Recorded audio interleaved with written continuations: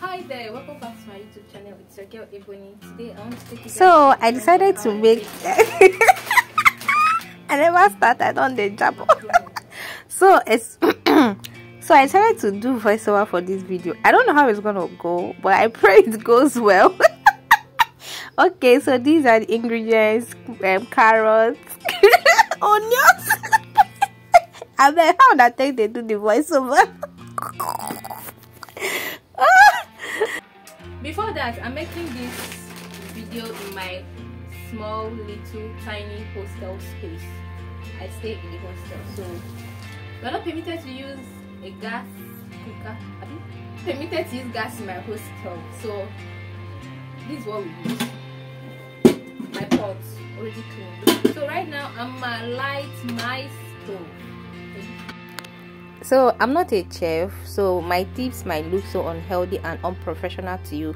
Please, you can do otherwise. I'm just showing you how I do mine as a student. Thank you. So the first thing is okay, let's be serious now.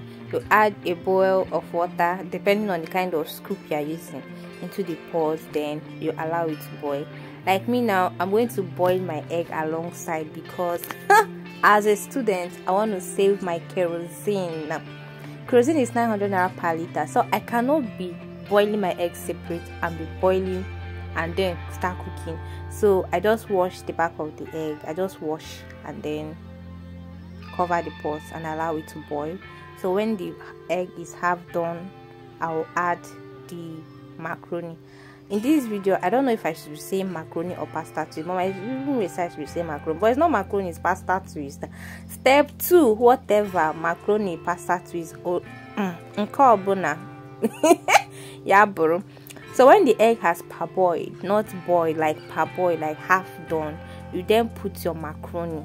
Then later you add your oil. I add oil so that the macaroni will not, stick together. So that they will not cluster together, so that they will not stick together.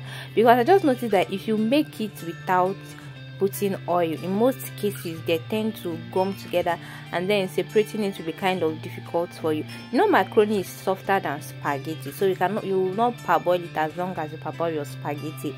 So you just boil it. The thing I've boiled or sugo, you already seen the what are they called? It's half boiled and pour it out. You see the way I just sieve it out in a bowl. You already see the color of my water. A little.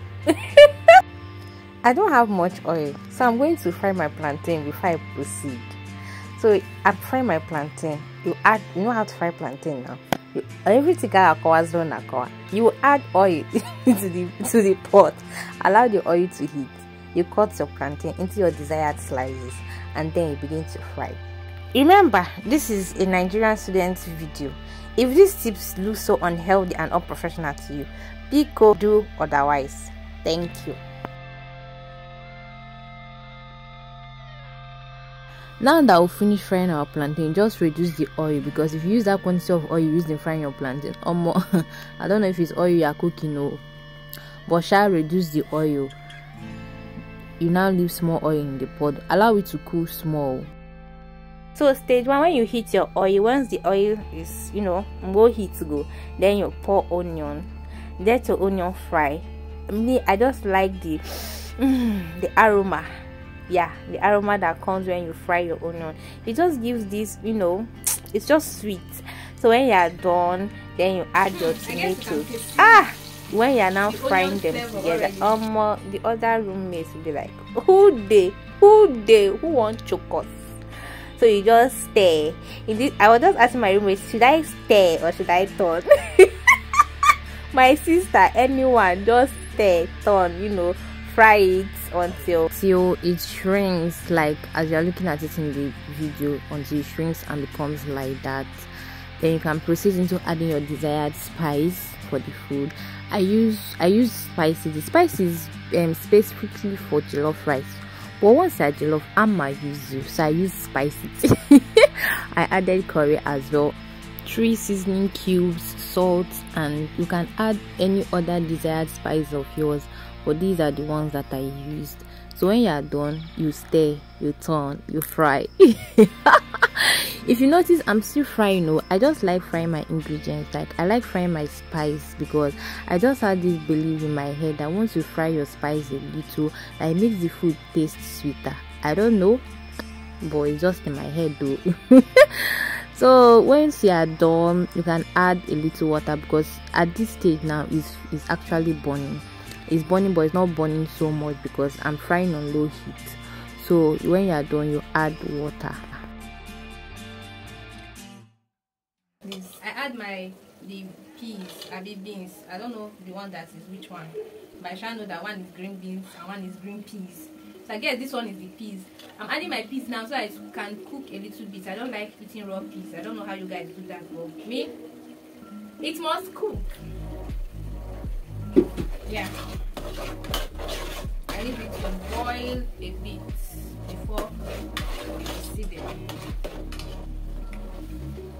After that, when you're done making your sauce, you can now add the macaroni into the pot and then turn it, mix it very well. I didn't add much water because I don't like my macaroni being so soft, because by warming it the following day it now becomes softer. No, so let your water be small depending on how you parboiled it initially. Then when you are done, you add your carrot. Carrot is the last thing because carrot, they had them too soft, so you add your carrots to the pot and cover, allow it to boil. This is how my pot of macaroni looks like. So that is the end of my cooking vlog. Thank you so much for watching. Try the recipe and tell me how it turned out for you. Thank you so much for staying to the end of this video. Do well to like, share, subscribe, and leave us a comment in the comment section. You can suggest something to us. Thank you so much. Bye.